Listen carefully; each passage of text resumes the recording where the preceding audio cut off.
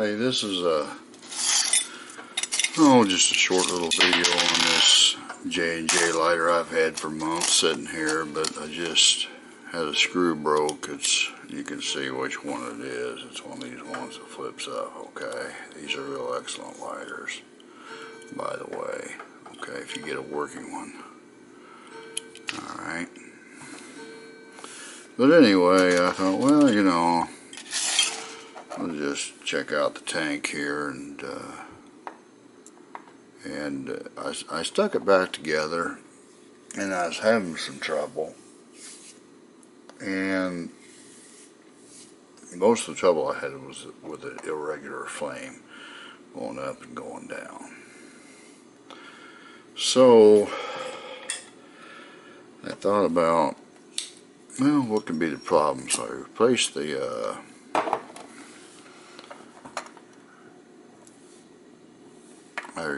the sponge inside it, you know, to make it a little bit easier to shut on and off. You know, I tried to put a felt in there. It really wasn't thick enough or condensed, you know, really like dense material to help stop the flow of gas once you put pressure screwing in the burner valve down. So I found a little old sponge that I used and cut it down, and that works a lot better. You can see here I got a little bit of a flame going here. Now it's really consistent, you know.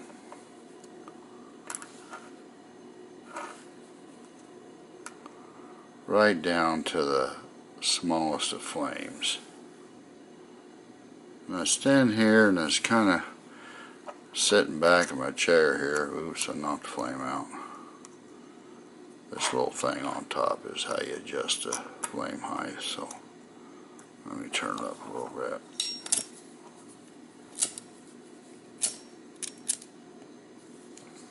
And I was thinking, what in the world will cause that flame? Because I put another sponge in it. Things rebuilt right, so I was thinking, like, what in the world is going to cause that sponge, or cause that flame to be erratic? And I got to thinking, like, well, you know what? A lot of these J&Js, they're built a little bit different as far as their mechanisms, okay? You can take the whole mechanism out here. And one thing you won't find on this is a wick that goes down to your butane. You got to think, like, I'm going to stick some cotton in that tank. And you think, well, what's that going to do? Well, for one thing, it's going to soak up, and it's going to give more of a consistent, steady supply of gas up through here. Because, you know, if you just got liquid in here, and of course air rises to the top here, well, you're going to get air up in here, then the flame's going to go down, and as soon as it gets a little bit more butane in it, then the flame's going to go up. But if you got, this is my guess and this is my theory on, but if you got you know, something in here like a cotton or whatever, it's going to soak up. It's going to have gas, basically liquid, you know, gas, because once you put the butane in here, it's going to be liquid. Okay, it's going to be all throughout if you put a sponge through here. So you're going to have a more consistent flow of gas to your burner. Okay, so if you take your lighter apart and you got one like this, and you pull the old cotton or whatever out of it, I must have pulled the cotton out of this one earlier because there wasn't anything in it. Like I said, I've had this lighter sitting around for months. I just had to drag it out tonight just to piddle with it a little bit. But you can tell that flame's been really consistent. Okay. By the way, these old J&J lighters like this, they are very Easy to work on lighters. You don't need a whole lot of tools to work on them. And they're simple, you know.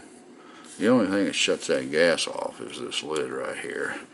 And you see the little stopper that's in the inside of the lid. And most of the time when you buy these lighters, that stopper is just ate out.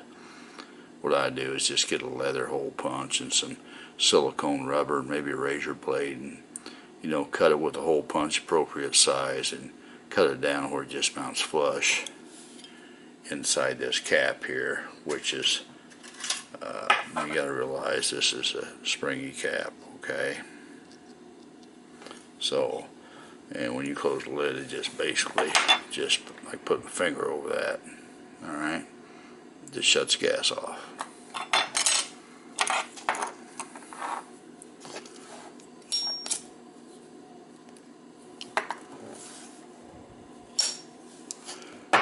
Anyway, these are excellent lighters.